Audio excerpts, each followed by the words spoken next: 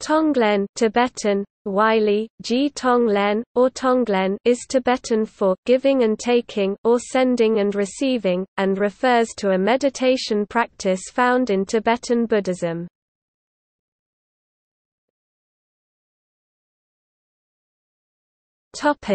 Practice. In the practice, one visualizes taking in the suffering of oneself and of others on the in-breath, and on the out-breath giving recognition, compassion, and succor to all sentient beings. As such, it is a training in altruism. The function of the practice is to reduce selfish attachment, increase a sense of renunciation, purify karma by giving and helping, develop and expand loving-kindness and bodhicitta. Practice of Tonglen involves all of the 6 perfections: giving, ethics, patience, joyous effort, concentration and wisdom. These are the practices of a bodhisattva. The Dalai Lama offers a translation of the 8 verses in his book The Path to Tranquility, Daily Meditations.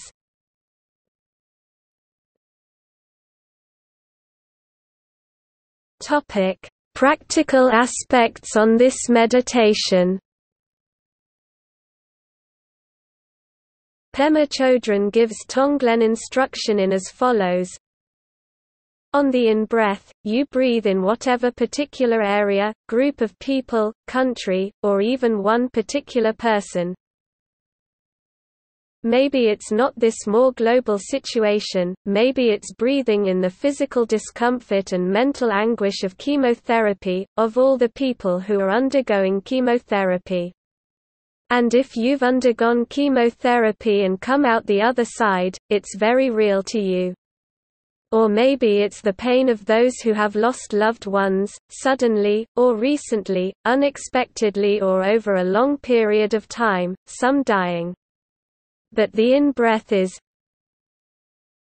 you find some place on the planet in your personal life or something you know about, and you breathe in with the wish that those human beings or those mistreated animals or whoever it is, that they could be free of that suffering, and you breathe in with the longing to remove their suffering. And then you send out, just relax out. Send enough space so that people's hearts and minds feel big enough to live with their discomfort, their fear, their anger or their despair, or their physical or mental anguish. But you can also breathe out for those who have no food and drink, you can breathe out food and drink. For those who are homeless, you can breathe out, send them shelter. For those who are suffering in any way, you can send out safety, comfort. So in the in-breath you breathe in with the wish to take away the suffering, and breathe out with the wish to send comfort and happiness to the same people, animals, nations, or whatever it is you decide. Do this for an individual, or do this for large areas, and if you do this with more than one subject in mind, that's fine, breathing in as fully as you can, radiating out as widely as you can.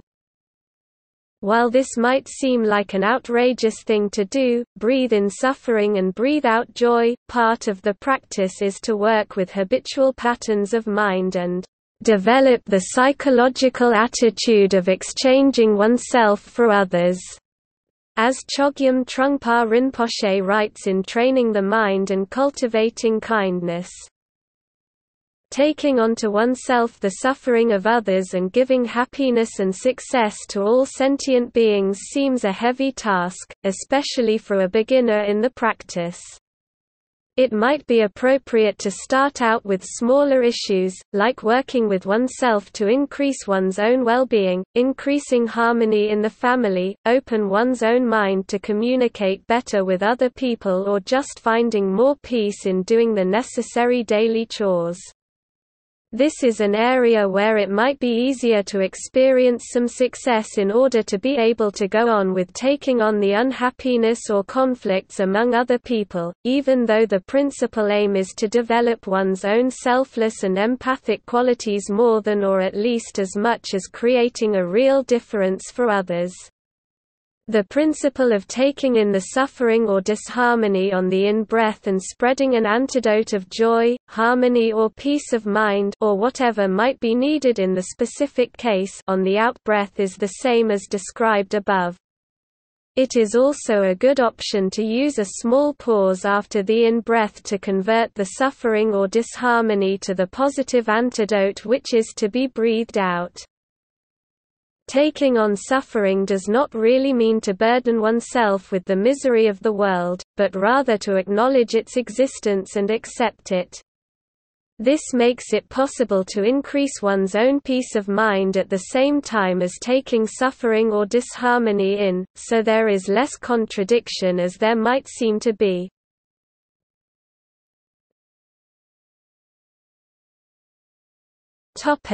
History.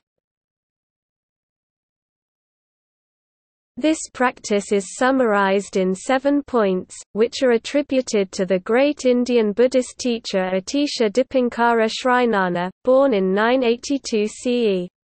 They were first written down by Kadampa master Langri Tangpa (1054–1123).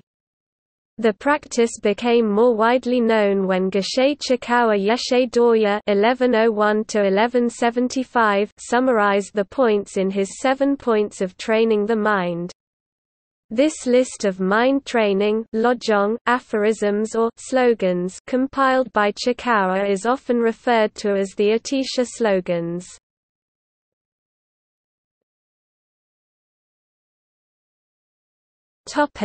See also: Lojong, Metta and associated practice, Buddhist meditation.